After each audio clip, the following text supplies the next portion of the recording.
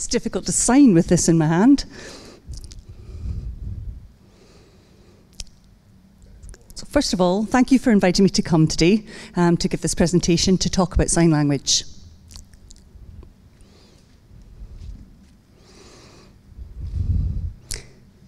The focus of my talk is on sign language morphology and how it has been used to create access to science education.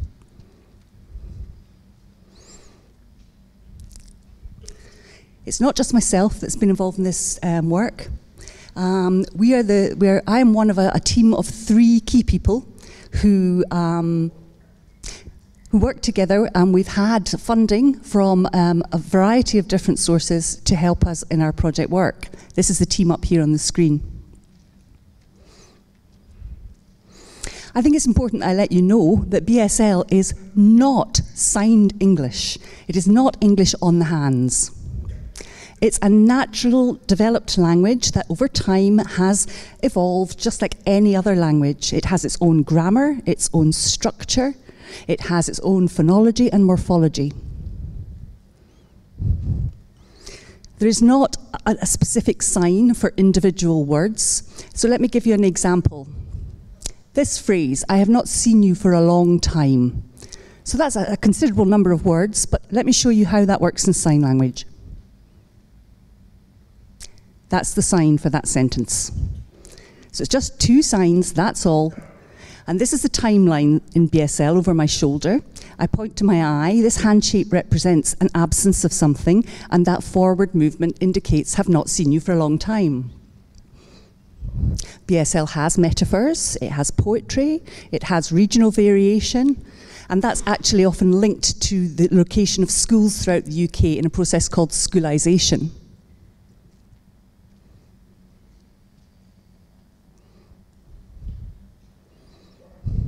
So why did we decide that we needed to develop some BSL signs for scientific topics? Really, it was about accessing science education. You know, for deaf people, for teachers of deaf children, for their family, for interpreters who work with deaf people.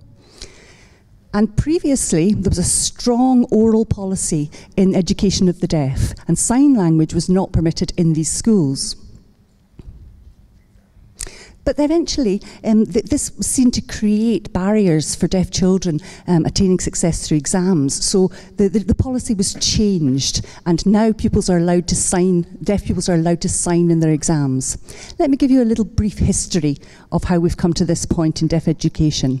The first deaf school in the UK was here in Edinburgh, very close to where the Scottish Parliament is now. And there, in that very early days deaf school, the teachers were using sign language. Now, then after that, in 1880, there was a conference in Milan that banned sign language in the education of the deaf, and only oral methods had to be used. They had taken this idea from the education system in Germany, and after that, the attainment of deaf children started to decline in education. Then, in 2003, BSL got recognised as a full and entire language. And just 3 years ago, here in Scotland, which was great news, the BSL Act was passed, which meant that the deaf community, deaf children and adults can have full access to public services in sign language. And really, what's interesting is this research that's shown that both hearing and deaf children show similar levels of attainment in the early years, but as the language becomes more complicated, deaf children's attainment gets frozen because they're unable to access complicated concepts through lip reading and spoken language. This is a photo, an example of what actually happens in exams in Scotland when deaf pupils are being assessed. And so you have a communication support worker who is reading an English text and signing the questions to the pupil who responds in sign language.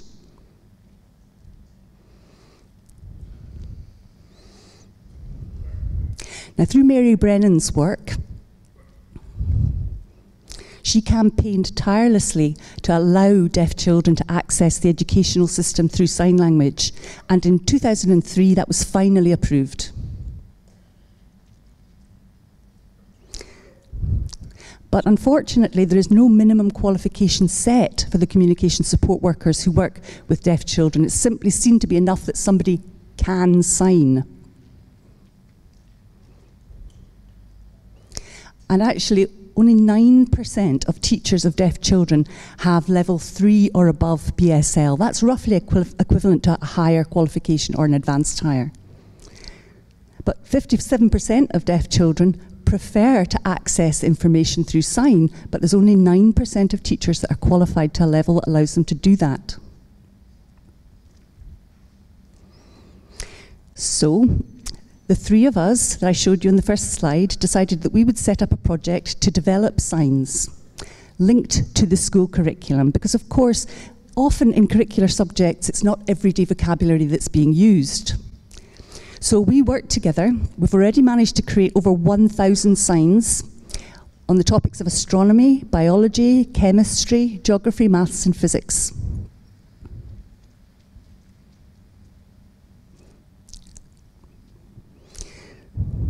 So what we do is we film the sign, but we also film a definition of the sign in BSL to explain the meaning of the word, the term that we have created a sign for.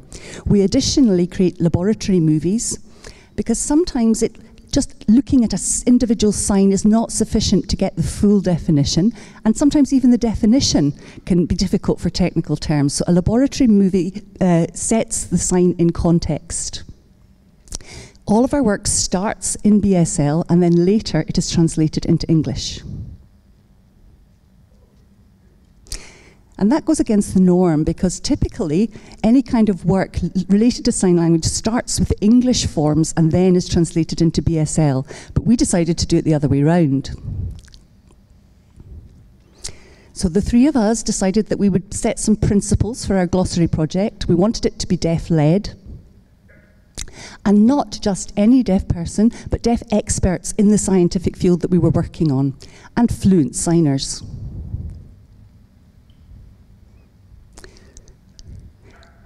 They all had a broad knowledge of science, maths, or the specific technical subject that we were working on, and they were accompanied by BSL linguists. We decided we wouldn't use initialized signs, because previously, with technical signs, if there wasn't an established sign for a technical word, then they would rely on finger spelling. So we decided to avoid that system in our work. And we took as many real-life examples of signs that were already in use out there in the community and incorporated them into the glossary where appropriate.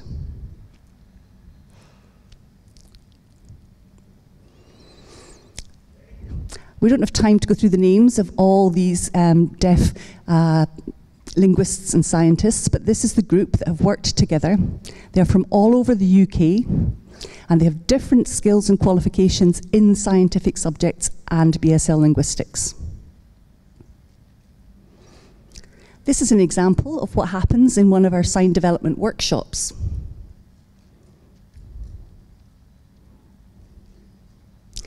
In particular, this one was focusing on maths.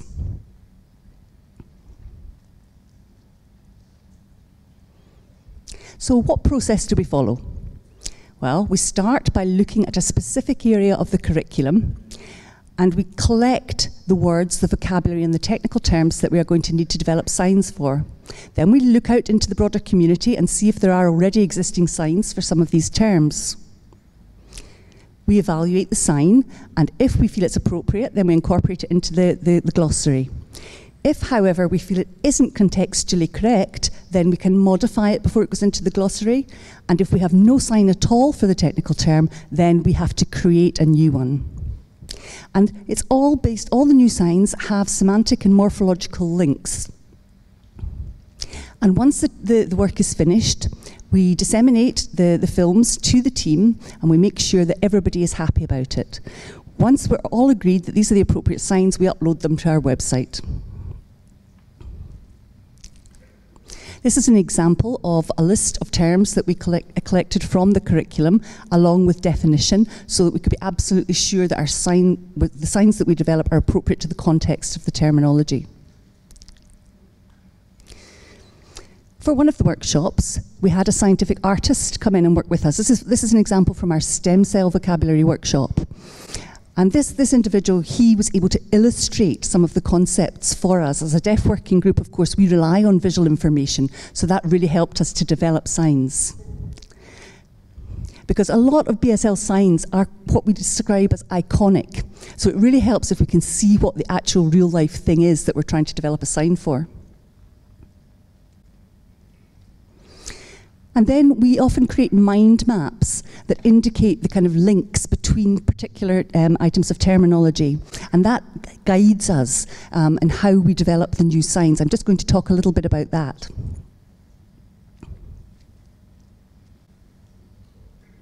Now, I'm hoping that some of you here are experts in chemistry.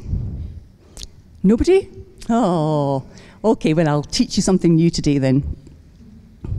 So you can see all these terms. We had in our working group 2 expert chemists who identified these as a family of terms. I'm just going to show you a video clip.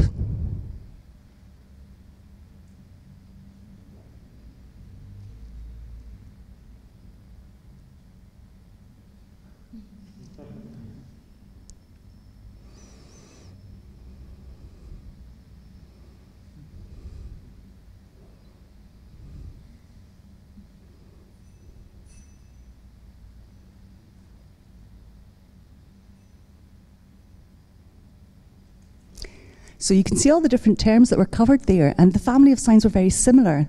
The movement was different for different terms. There's clear locations set up for product and reactant. So we start from the green circle there on the screen, and we finish at the red circle for all of these signs, and that indicates chemical reaction. Reversible chemical reactions, the sign moves over to the red circle and then back, indicating that it can be reversed. So you can see that it's a whole family of signs here that are linked conceptually.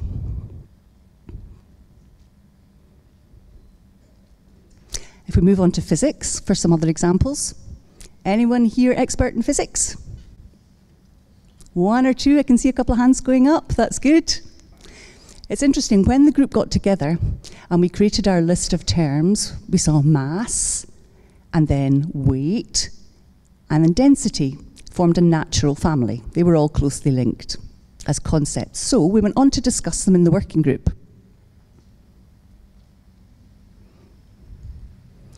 So we have to think about form and meaning. So for mass, remember, mass is something that is not affected by movement, it just exists there. So this is the sign for mass. Mass, that's it. It's just an object. There it is. No movement, nothing acting on it. Mass.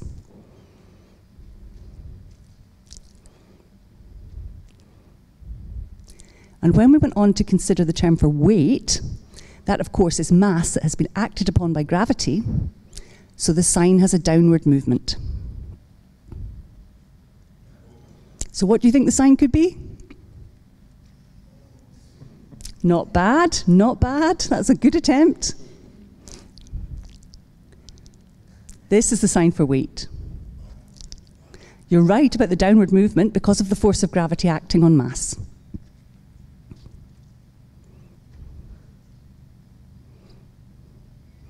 Now, density. Any ideas? No?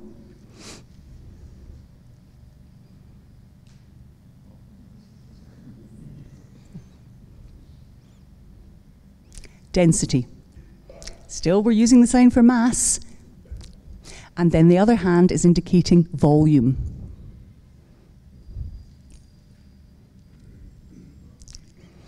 So all of these signs are linked with that root sign for mass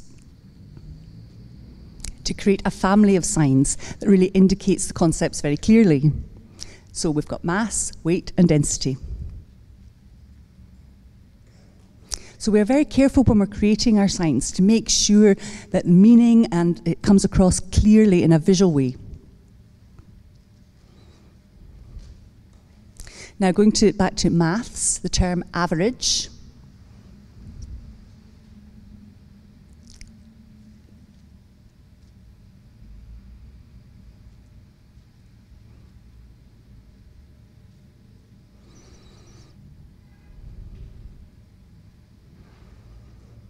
You see, they're all linked but to this hand shape here, which represent the range of numbers that are involved in each of these terms. And all of those signs developed based around that root sign. Here's another example. The family of signs around cells.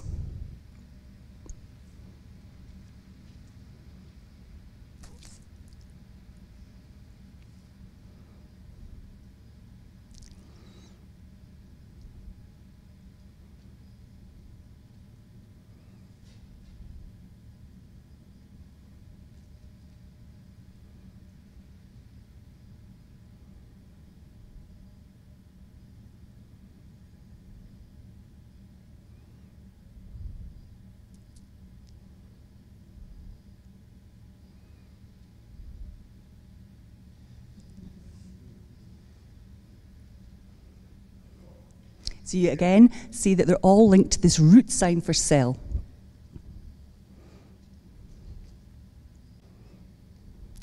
So BSL, as I mentioned earlier, has its own phonology, but it's not like spoken language phonology. It is based on these 5 parameters: hand shape, orientation, location on the body, movement, and facial expression.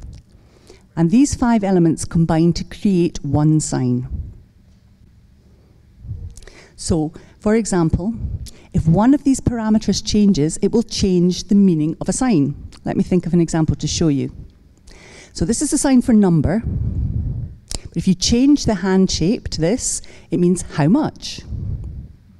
Number, you see, just the only thing that has changed there is one parameter of hand shape. If we change the parameter of orientation, this means Britain.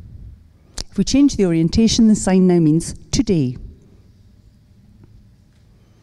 Location on the body. This wiggly finger movement on the cheek means when, and this means how much on the chin. So you see the location is the only parameter that has changed. Movement, this is the sign for bread. But if we change the movement, that's the sign for true. Facial expression, finally. This is the sign for happy, the nice smiley face. Not happy. So the manual sign is the same, and the only change is in facial expression. These are some of the other things we considered. Sometimes we borrowed signs from other sign languages because they had a perfect example that matched the principles of BSL as a language, so we were able to incorporate that into the glossary. We used compounding, which is 2 signs that are brought together to change the meaning. So this sign, this round object, this pointy finger sign is negative, but when you combine them, you have the negative electron circling the nucleus, which means atom. We use sign simultaneity. Number itself becomes prime number. We simplify signs. Because, for example, there might be several signs that we could use, one sign for each of the inner planets, for example. So for inner planets, we simplify that, and it would be sun and 4 planets, but we simplify it to these 4 fingers moving around the sun to indicate the inner planets. Iconicity is another consideration. This is a sign for volcano. You can see it's a mountain that isn't complete. It's got a hole at the top. And I've given you already some examples of the morphological families. Mean, mode, median.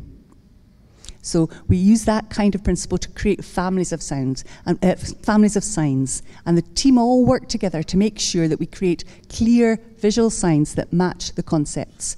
And our aim is to make sure that deaf children can get access to scientific concepts. And actually, maybe some of you might find the signs useful to help you remember some scientific terminology. Thank you all very much.